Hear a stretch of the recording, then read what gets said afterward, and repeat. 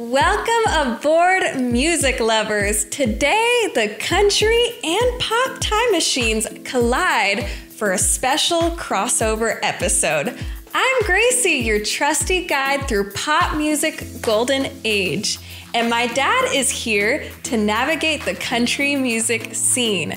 Remember, you can subscribe to both channels to keep this musical journey going. In 2024, Beyonce becomes the first black female to have a #1 song on the Billboard Country Chart. Now, my brain is still trying to process this. Some say, hey, it's about time. While others say this is not a true country song and it is just a gimmick. This controversy has been going on forever, and it will continue to go on for many decades in the future. We will talk more about Beyonce a little later in this episode, so please stick around. Do you like my sock hop outfit? In the 1950s, the ladies were wearing their poodle skirts, and the 1950s were a unique time where musical genre lines blurred and many hits ruled both the country and pop charts. Right now, we blast back to 1956 with a song that transcended boundaries, Elvis Presley's iconic Heartbreak Hotel. Now, Heartbreak Hotel was inspired by a newspaper article about the suicide of a lonely man who jumped from a hotel window. Written by Mae Axton, Tommy Durden, with even Elvis getting in on the writing credit. It was Elvis's first #1 hit. So, hit it, Elvis. Well, since my baby left me, well, I found a new place to dwell. Well, it's down at the end of Lonely Street at Heartbreak Hotel. I'll make you so lonely, baby. Well, I'm so lonely. I'll be so lonely I could die. Although it's always crowded, you still can find some room for broken-hearted lovers to cry there in the gloom and be so, baby, so lonely, baby, so lonely, well, they're so lonely they could die. Now we step into the 1960s. We still had many crossover hits in the 1960s. We remember Jeannie C. Riley, Roger Miller, Skeeter Davis, and many, many more. But we can't reflect on the 1960s without remembering Patsy Cline. While her life was short, her impact on music was incredible. Many consider Patsy one of the greatest female voices of all time, and she influenced many singers for many decades. This song, written by Willie Nelson, made it to the top 10 on the pop and country charts. Here is Crazy. Crazy, I'm crazy for feeling so lonely. I'm crazy, crazy for feeling so blue.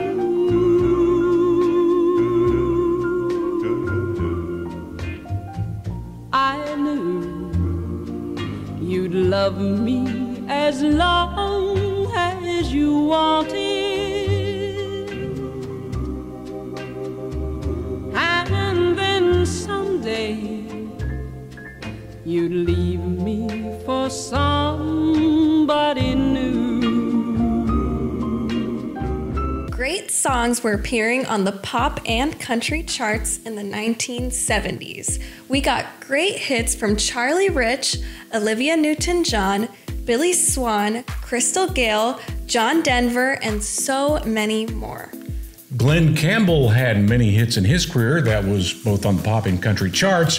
We love the 60s hits like Wichita Lineman and Galveston, but in 1975 he had his biggest one ever, #1 on the pop and #1 on the country charts.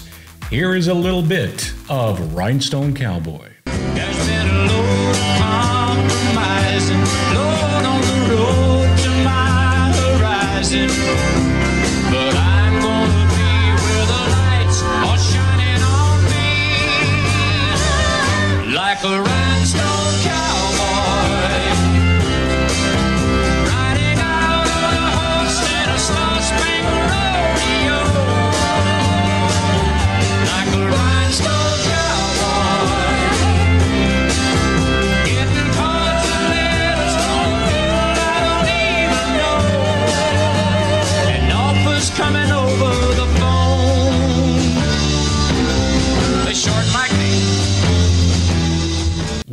is less common today, the 1980s were a strong decade that included songs topping the pop and country charts. Kenny Rogers, Johnny Lee, Eddie Rabbitt, and Willie Nelson are some of the big names that were loved on both the pop and country charts. Country and Rock and Roll Hall of Fame member Dolly Parton had one of the biggest crossover hits of the 1980s. From the movie of the same name, here is Dolly with 9 to 5. Working 9 to 5, what a way to make a living, barely getting by. It's all taking and no giving, they just use your mind and they never give you credit.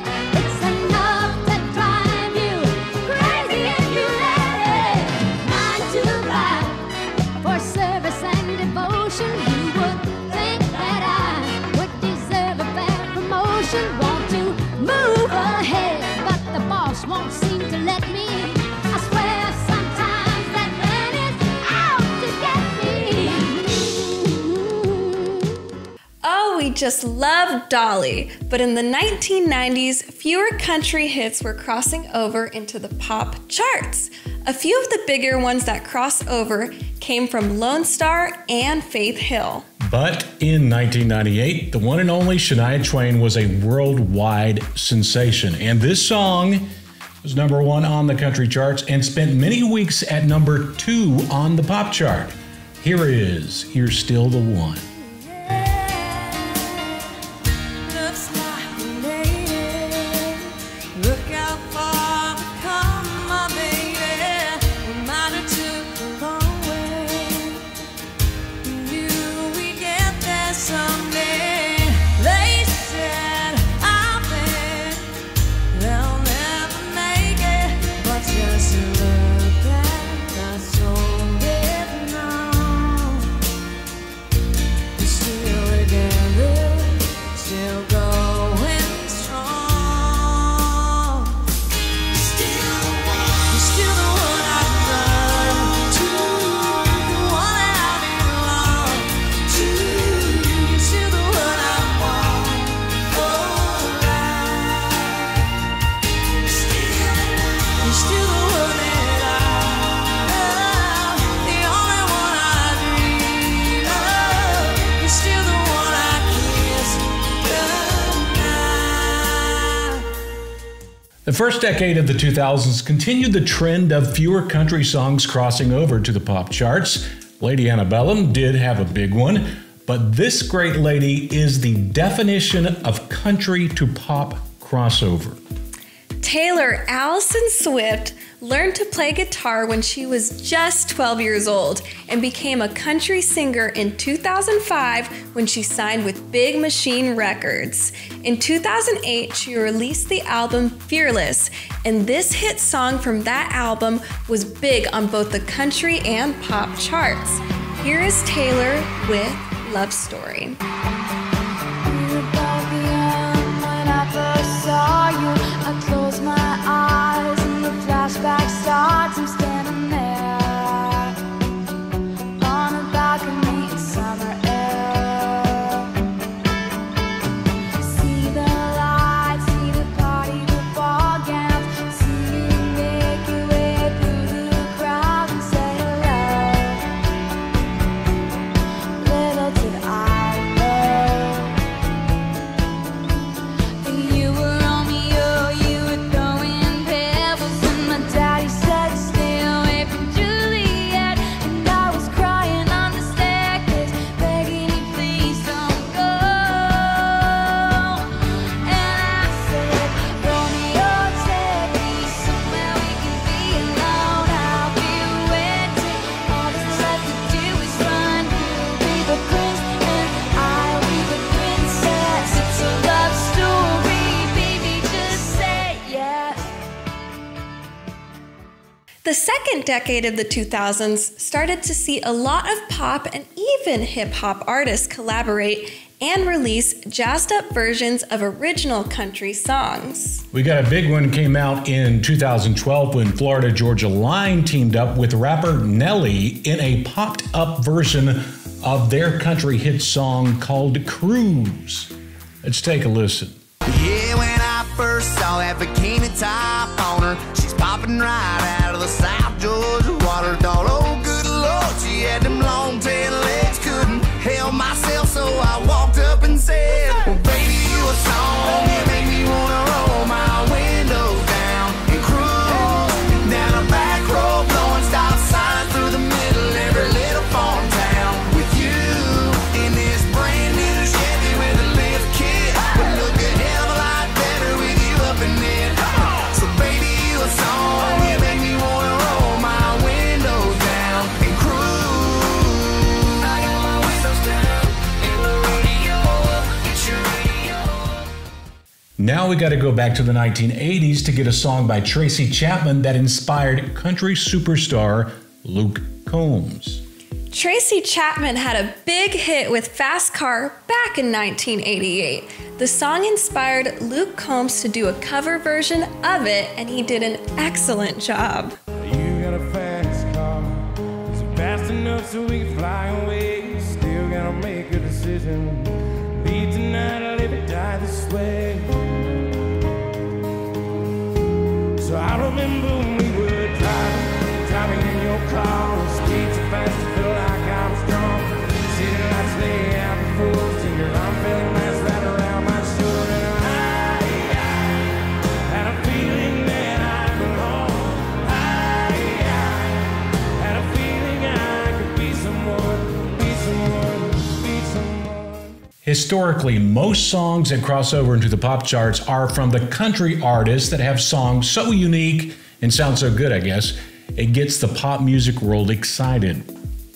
But that is changing. Ed Sheeran is no stranger to Nashville. He's an incredible musician and also loves country music.